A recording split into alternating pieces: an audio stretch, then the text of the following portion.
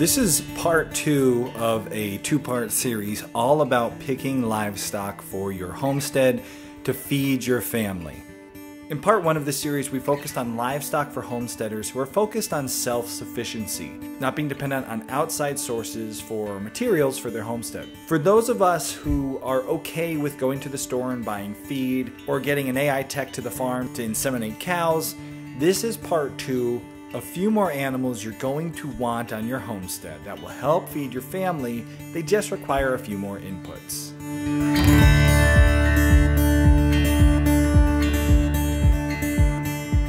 Now, we do not homestead to prep for the end of the world. We homestead to feed our family the best quality food that we can, and we know the best way to do that is to raise it right here.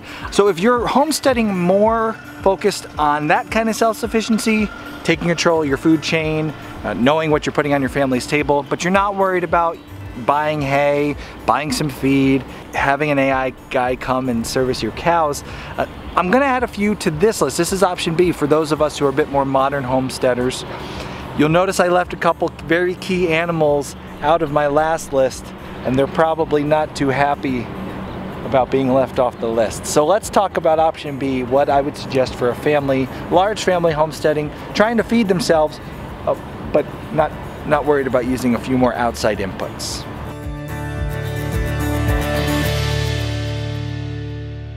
I didn't put cows on the self-sufficient, end of the world, prepper homesteader list, and it was, I'll be honest, I didn't put it on that list for a few reasons. First off, Evie mentioned she had a large family, and if you're going to be totally self-sufficient, that means you have to have your own breeding stock on your homestead. A bull would be included in that mix, so you'd have cows and at least one bull. As we've talked about before, bulls can be dangerous. Evie has a large family, or is planning on a large family. I don't feel like I would suggest anybody with no experience around large livestock like cows, I would never suggest that you get a bull, and so I could not suggest it to you as a self-sufficient answer to your problem, because without a bull, your herd of cows is not self-sufficient. Immediately you need an outside source. It could be a farmer down the road, and if that's cool with you, great, because cows should definitely be on a self-sufficient homestead. They turn grass into milk, into butter, cream, ice cream, cheese. Cows are incredible, and lots of 1800s homesteaders would have a family cow because they could get so much from this one animal. Now, there is something a little scary about that. You do have a lot of eggs in one basket. One of the reasons it's nice to have a bunch of goats for your milk and your cheese and meat is because if one dies, well, you know, you probably have a bunch of other goats. If one cow dies, it is a huge loss. So for, again, the prepper-minded, self-sufficient person, I didn't suggest cows.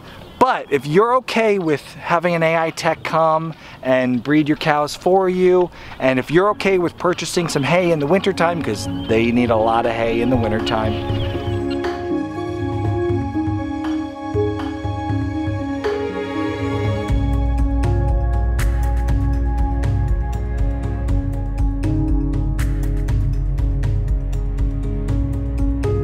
yeah, cows can turn grass into everything delicious.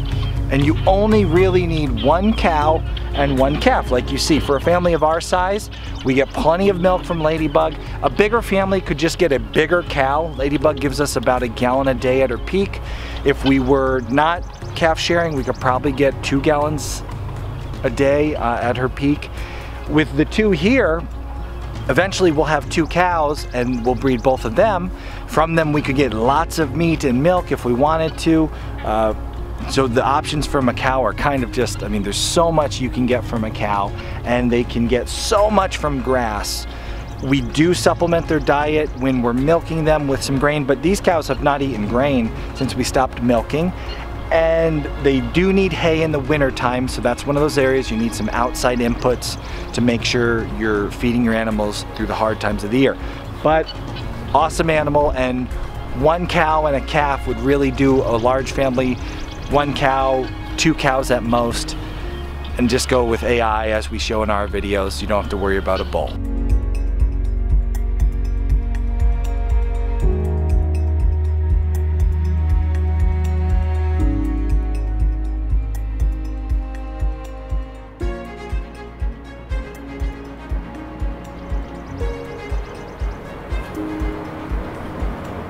The last animal that I didn't have on my end of the world prepper list, but which I think any modern homesteader should have on their homestead to be self-sufficient to produce your own food, is pigs. Now I know I'm kind of a hypocrite here because, I don't know, do you see any pigs? I don't see any pigs. I don't have pigs right now. I'll get to that in a second, but you should have pigs if you want to feed your family. I always suggest homesteaders do feeder pigs.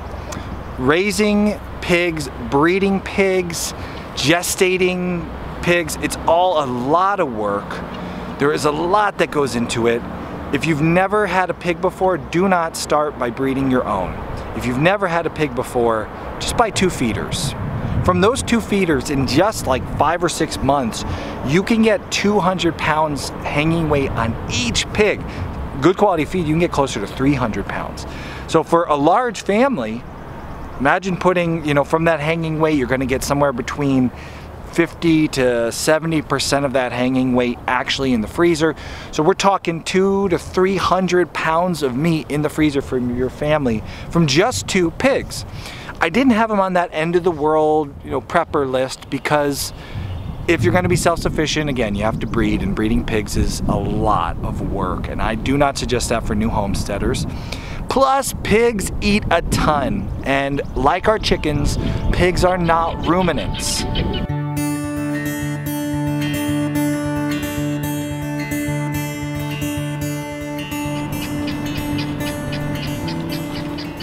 Ruminant systems are designed to turn hay or grass into milk and meat, the products that they produce. Pigs are not ruminants, so they can't just eat a bunch of grass and develop meat and milk. You're not going to get that from a pig. So when you're looking for a totally self-sufficient homestead, you will put lots and lots of feed into a pig.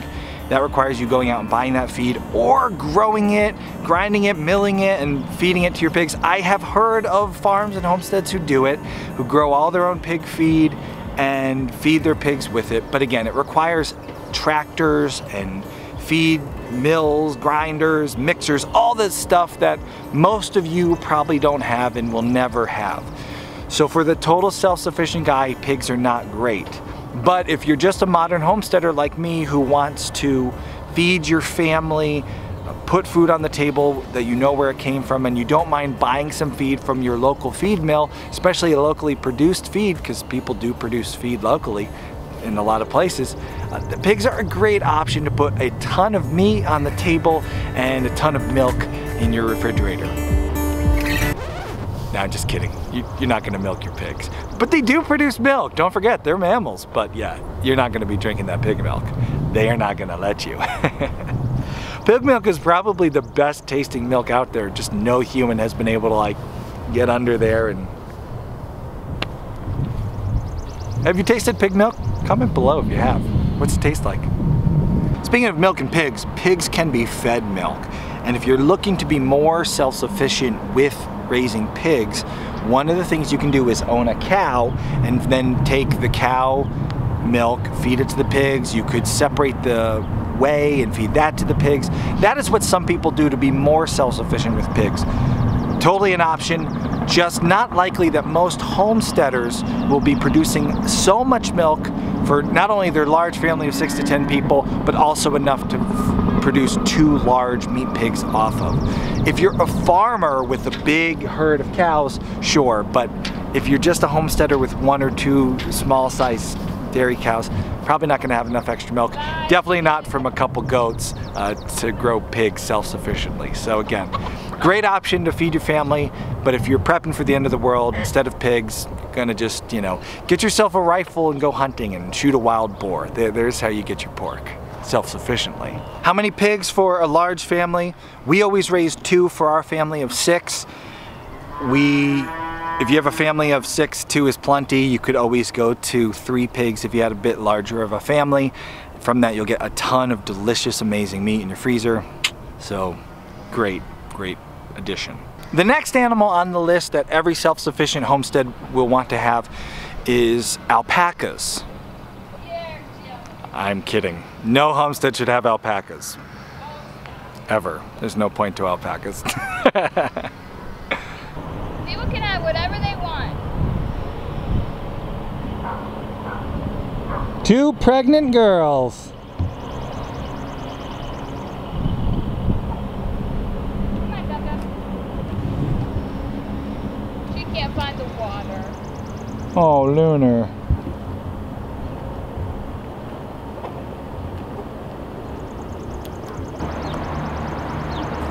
So if you're wondering, like commenter,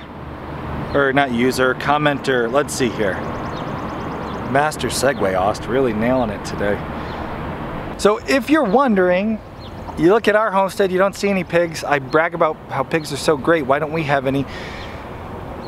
Maybe you're wondering that, like, man, here I go with the segue again. So if you're wondering, like Muggsy was, when are you raising pigs again?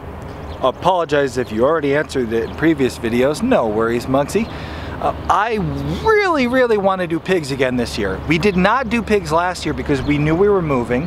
We had a lot of pork from years and years of running a pork business in Connecticut, and our freezers were full of pork. We knew moving pigs would be a nightmare, so we decided no pigs last year. That means I have gone a full calendar year plus without pigs. Pigs are my favorite homesteading animal.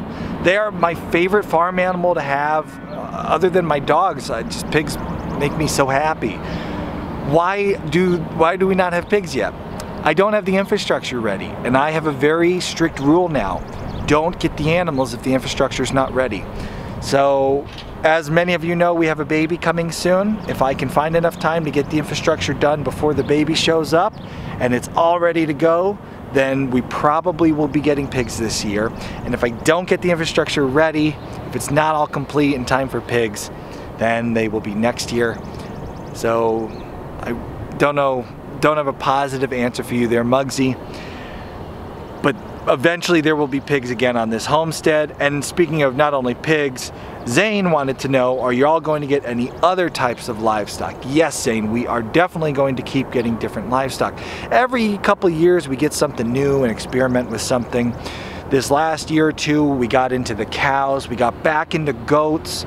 Right now we are very focused on milk and dairy, cheese. You'll notice we don't have any meat production other than the byproduct of having a bull calf or, you know, a couple extra roosters. But in the future, upcoming livestock that we probably will be getting within the next year or two here that you'll see on the channel. We have talked often about doing quail. Every couple of years we bring it back up again just to try it, just to do the quail experience. Same with meat rabbits. We get asked a ton about meat rabbits and I would like to try it. Pigs will definitely be coming back to this homestead, hopefully sooner than later. Other than those 3 things, my daughter has hopes of getting a donkey one day. Maybe you'll see a donkey, I'm not sure. My other daughter really wants a pony, so will we ever have horses? Don't know. There are no immediate plans for new livestock as we have a new human being going to be joining us shortly, and that's enough work in itself. This year we're going to keep up with what we're doing here, the additional human being, and a couple new dairy animals as our cows calve, and hopefully our goats, which you'll find out next week. We'll get the results back from our goat pregnancy test. You'll find out whether or not the goats are pregnant or not.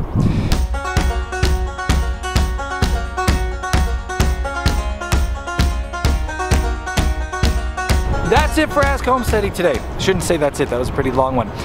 Don't forget, if you want to get a question answered, all you have to do is put the hashtag, one word, Ask Homesteading in your question on one of this week's upcoming videos. That way we find it. If we don't cover it in the weekly one we do at the end of the month, we'll do a lightning round and hopefully get to everybody's. And if you love homesteading, you love Ask Homesteading and the fact that we take a whole day to just answer your questions, consider becoming a homesteading pioneer. Click there, click there. It's $5 a month. It comes out to about $1/4 per episode. You get tons of bonus content, classes, members only podcasts, discounts on homesteading stuff that you buy. You can learn more by watching that video. Thank you for your support.